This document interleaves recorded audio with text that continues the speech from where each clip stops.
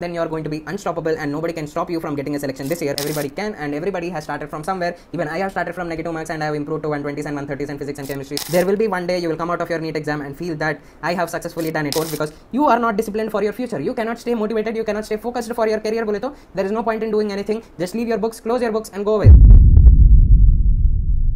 Hello everyone, welcome back to the channel, and we are down to the final month of preparing for NEET 2025. That is the last month, which is April, and after that on May 4th you are going to have your exam. And this final month is a very crucial moment for every single aspirant, for the entire 25 lakh people who are appearing for this exam, because an average student can become a hero in these 30 days and a hero can become a zero. I'll point out every single mistake that you are probably making. 99% of the people are making these mistakes. That is why they are being left behind in the competition and they can never see an improvement in their marks. Hello everyone, I am Akhil Raj, a third year MBBS student, and we are trying to hit 10k subscribers before my birthday, that is on June 8th. So please hit that subscribe button, because on this channel I want to give you complete unfiltered guidance. I will be raw, I will tell you everything as I feel, and I will tell you everything as it is. I won't make any changes, I won't do any sugar coating for views. So let's get started with the mistakes. And the first and the very most common mistake is over motivation. People, what they'll do, they will open YouTube, they'll start searching for motivational videos, they'll start searching for roadmap videos, that video, this video, they'll start searching. At the end of the day, what they'll do, they'll get motivated and they'll make a schedule which will start at 4 AM, and after that they'll start studying for 16 hours, and then at the end of the day they're only going to sleep for 4 hours, and they're continuing this for the next 3 or 4 days. And what will happen, they'll start feeling the deficiency of sleep, they'll start feeling sick, they'll start feeling the burnout, they'll start feeling fatigue, and at the end of the day they are going to fail in the next 3 or 4 days.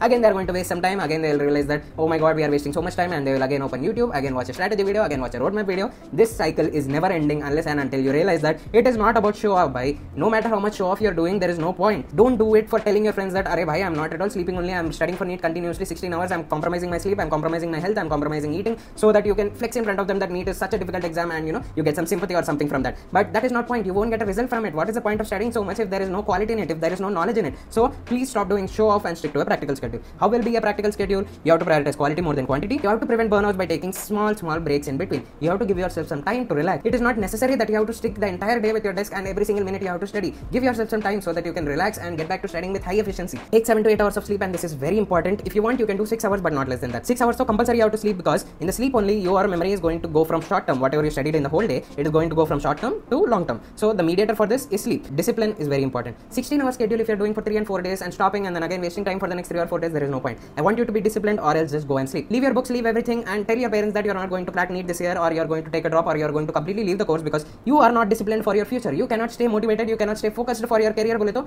there is no point in doing anything. Just leave your books, close your books and go away. There is no point in wasting your parents' money. There is no point in showing them hope that you are going to somehow crack this exam on one day and come and tell them that I have cracked this exam, I'm going to become a doctor. They're waiting for you to tell that, but all you're doing is wasting time and showing off in front of them that you are going to study for 16 hours, but instead you are sitting and scrolling reels, or you are not studying properly and wasting the entire time just acting like studying at your desk. Now the next important mistake is not doing analysis. Most of the people, what they will think, that my syllabus is only not complete, how can I give a full syllabus test, how can I solve questions? I may not solve the question because I did not study, so once I complete my syllabus I will start studying, I'll do that, I'll do this. But trust me, your syllabus will never be complete. So please start giving questions, because that is what will help you improve and get better at the topics which you're studying. Now why are questions so important? Bole to it will force your brain to recall whatever you have studied. It will force your brain to recall, arey what was the answer, arey what is the logic, arey what is the formula, how should I solve this problem, what is the concept that I read 1 day ago, 2 days ago, 1 week ago, 1 month ago, that will help me solve this question. If you make a mistake inside the exam hall, then it is going to be in your memory. Next time that question appears, or next time that concept appears, then you'll realize that, arey last time I made this mistake, I used the wrong formula, I used the wrong concept, now this time I'm not going to make it wrong. So you'll put the correct values, you'll use the correct formula, and you'll get the question correct. It will improve your retention, so that at the end of the day you don't have to sit down and revise the entire biology, chemistry and physics on May 3rd or May 2nd or something, because that is practically impossible. You need to have things in your long-term memory so that you don't have to revise the entire syllabus on the last day and worry that, arey I forgot this, arey I forgot that, and you're not going to forget only when you solve questions. Then analysis is improvement. That is a basic solution. I have told it a lot of times. Analysis karoge, tabhi you will understand your weak areas, tabhi you will improve and your marks will improve. Even if you're afraid that you're going to score less and you will get demotivated, bolke you're scared, then it is the biggest mistake. Please start solving questions, because last 1 month is very crucial for you to understand your time management strategy. You have to understand how to read the questions, you have to understand how to eliminate options, and you have to understand how to pick between 2 options when you're confused, and all of this will come only when you start giving your mock test. Okay,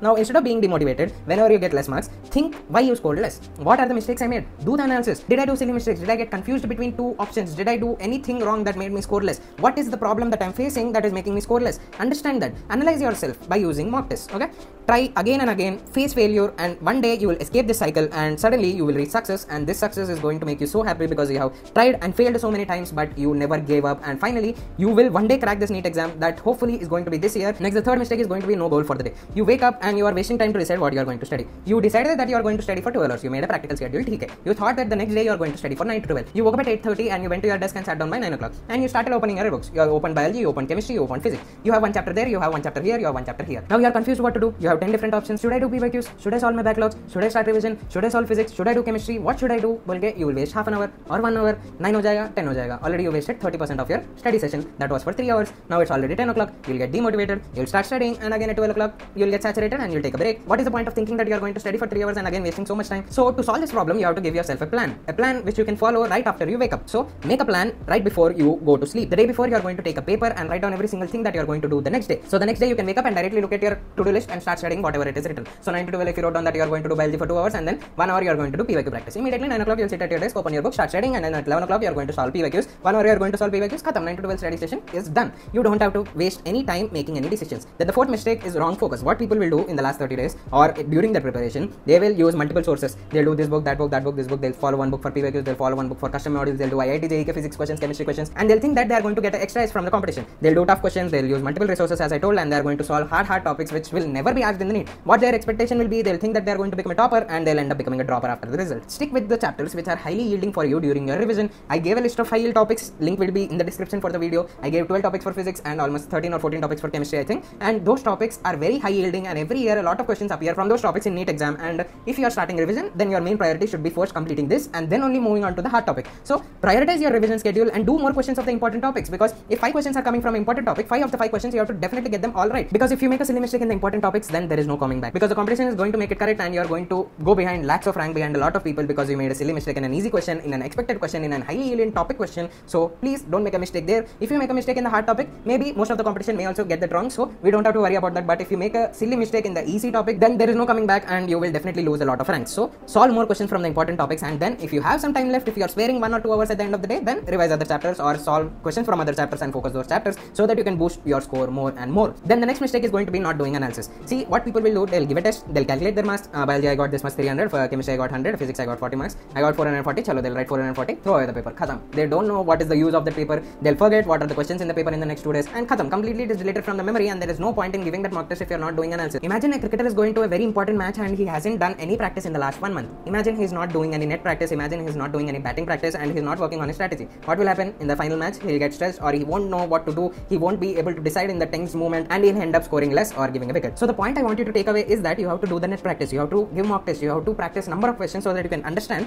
how to read a question, how to eliminate between 2 options, how should I avoid silly mistakes, how should I manage time so that I can get more time for physics, because I know I am weak in physics, I know I am weak in chemistry, I need more time to solve questions. You have to start solving biology fast now. You don't have to make any mistakes in biology, because if you make a mistake in biology, then there is no coming back. We all know that. So biology you need at least 330 marks, and you have to get them as fast as possible because you need more time for physics because you are weak at physics. So you have to build all the strategies by giving mock tests and analyzing them. That is very important. You have to analyze that how much time am I taking for solving a single question, am I making any mistakes, am I doing anything wrong that is probably decreasing my marks and I'm not realizing it inside the exam hall, but after coming out of the exam hall I'm realizing it. So identify your mistakes, what type of mistake it is it a guess, I got it wrong because of a guess, I did not know the concept, so is it that kind of thing, is it conceptual, I studied it but I made a mistake, is it a silly mistake, I did not read the question properly, is it a calculation mistake, if you forgot the formula, then you have to recollect that. All the mistakes, if you analyze for every single mock test you are writing, then you are going to be unstoppable and nobody can stop you from getting a selection this year, because if you analyze all these mistakes you will cover the topics more than once. You are going to read them again and again, and I told you that mistakes will give you a long term memory and solving questions will give you active recall. That is the ultimate key for retention. So write the mistakes in the mistake book, then you are going to revise the mistake book every single day or before your mock test so that you never make the mistake again. Sixth mistake is comparison. What they'll do in the last 30 days, they'll look at their friends, they'll look at their mock test marks, and they'll get scared that, oh my god, my friend is studying this much, my classmates are studying this much, everybody is scoring so much, but I'm studying for 12 hours, I am also studying for 13 hours, I am also solving questions, but what am I making a mistake?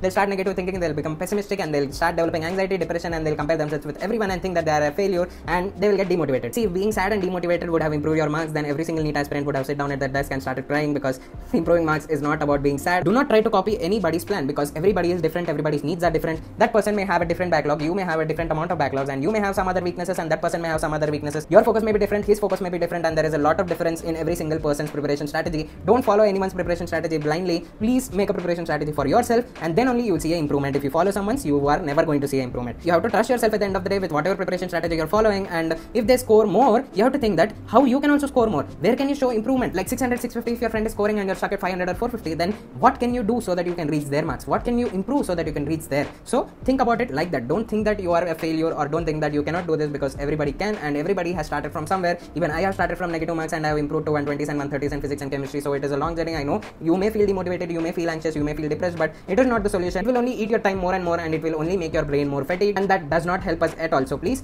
focus on how to improve and not on why you are not improving. Okay, so no negative thinking, do not be a pessimist, be positive. positive in the last 30 days and motivate yourself for studying. And the seventh is anxiety. Lot of people have a lot of problems. They will have pressure from parents. They will have the tension of getting less marks in their exams. They will have a lot of backlogs. They will have a lot of syllabus to cover and revise. They will have self-doubt, and eventually this will lead to a big pile of stress, and this stress will cause burnouts. This will cause bad performance in your exam. This will cause you to not study and lose your focus and make you overthink while you're at your study desk, and you're thinking about what will happen in my exam. Will I make any silly mistake? What will happen if I don't crack the exam? That this.